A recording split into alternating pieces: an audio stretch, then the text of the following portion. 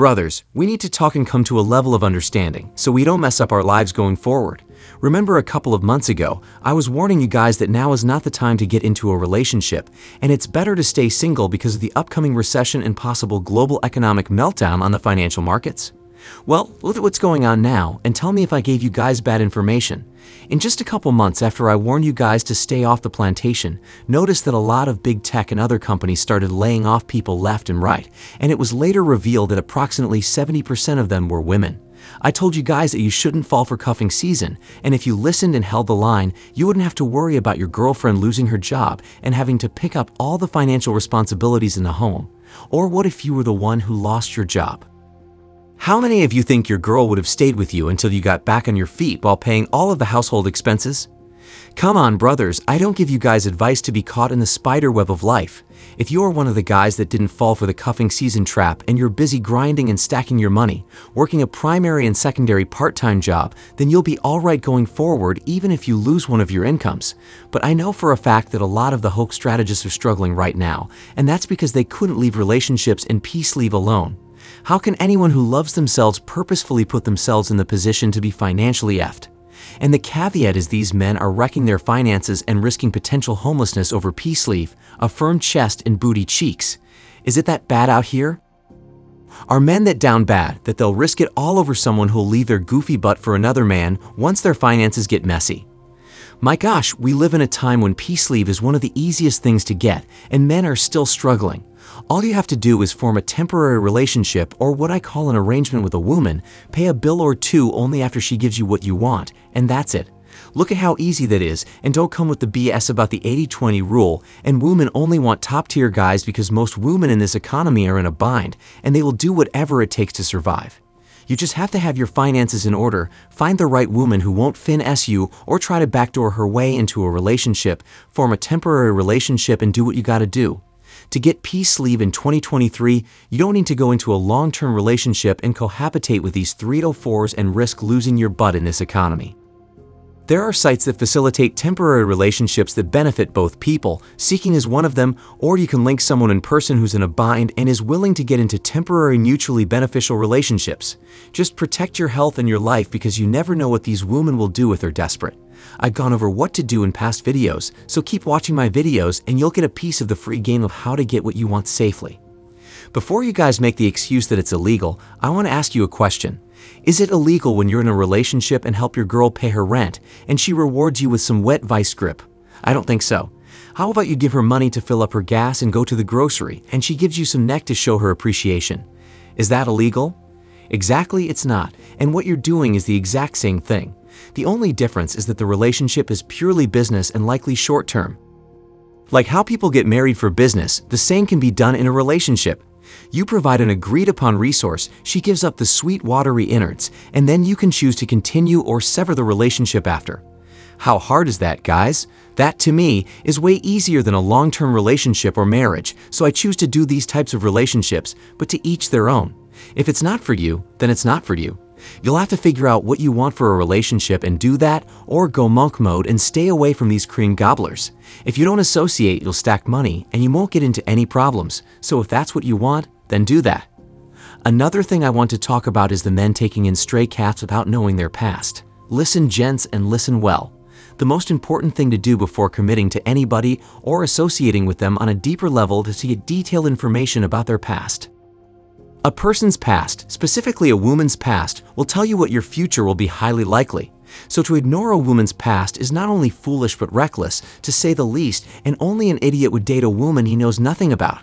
For example, just as you wouldn't buy a used car or an old house without doing the proper inspection to see what's wrong with it, the same goes for selecting your mate. Because let's be real, you guys are not getting women with their cherry intact, or they've never experimented sexually before. You guys are getting Chad and Tyrone's rejects and wiping them up without doing your proper due diligence, and that's why you end up f***ing up your life. It is very important to find out a woman's past before you put your salami inside her body or take her seriously, because a lot of modern XXs have a whole cemetery inside their closet that would scare the hell out of you. Many of these women were messing with their roommates in college and the girls on the basketball team. They were participating in orgies. These women had trains ran on them. They were always in and out of relationships. They'd cheated in past relationships. They were in these streets, and the list goes on and on. You'll need to know what she was doing and whether or not she is a sane human being. You can ask the tough questions or hire a private investigator if you're serious about dating a girl you're interested in. It's better to spend a little bit of money than risk losing a crap ton of money later on when she betrays you. Don't avoid doing this, brothers. Make sure you know what she did before she met you because it matters. And if you find out she was a scalp peeling 304, then don't try to change or save her. You can have a casual relationship, kick her butt to the curb, and keep grinding, but a relationship is off the table if she has a messy past. Speaking of the past, I found an article I wanted to share with you guys and let you draw your own conclusion. But before that, make sure you tap the like button and get this over to 500 likes. Alright, today we have an article by the New York Post, and it's titled, "I hated my first time, so I paid $10,000 for surgery to restore my V card." Yes, gents, if this is true and not an attempt for this young lady to hit a blue checkmark on Instagram, then we are definitely in the end times without a doubt. Let's dive into this article, guys, and see how all of this unfolded. She got some tissue, now she's ready for some hanky-panky. A Miami woman is claiming she underwent hymen reconstruction surgery because she wants to have sex like it's the very first time. Influencer Julia Medeiros, who has made headlines for looking like Kylie Jenner, explained she endured the $10,000 procedure because she wasn't happy with the way she popped her cherry. "I was a 17-year-old teenager when I lost my innocence to a 30-year-old guy," Medeiros, age 22, told the Daily Star without disclosing her former paramour's name. "Just like many women, I was deceived. I was promised marriage and children like in fairy tales." She added, "It's evident that once he got what he wanted, he didn't keep anything he promised." "Oh boy, well, why didn't you close your legs until he walked you down the aisle then? Wouldn't that have made more sense? She was a willing participant in what happened, and I'm sure she would have given her V card away eventually without getting a proper commitment, so I'm not buying her story." The next thing that I want to highlight is the fact that we can't trust undefiled women anymore.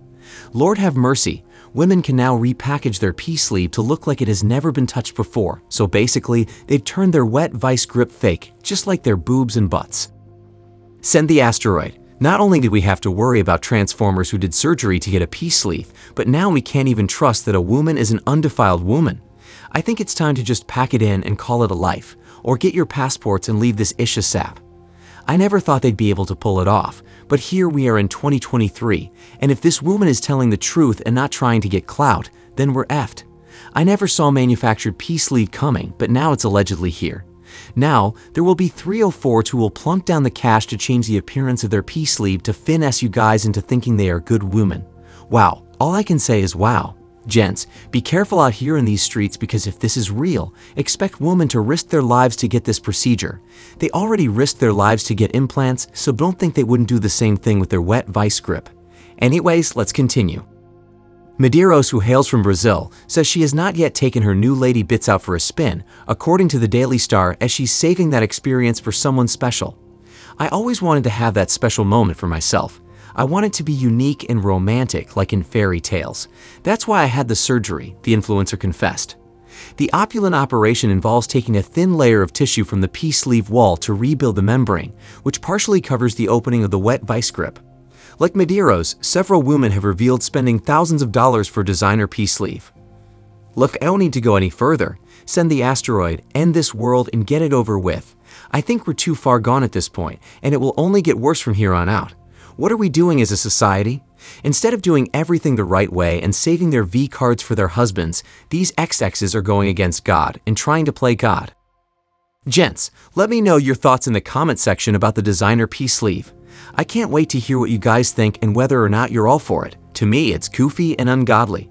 But deceiving men into thinking they're pure when they were a proud CC rider is next-level deception. Good thing I'm not going back into relationships because this is getting out of control. Let's wrap up this bad boy. You can read the rest online. Guys, I wanted to let you know that potentially modern XXs will be using this procedure to hide the fact that they aren't pure to get what they want. So stay on your toes and hold the line. Relationships should be the last thing on your mind. On the screen is our Season 5 videos that I know you will enjoy, so click it right now to learn why it's better to stay single in the future.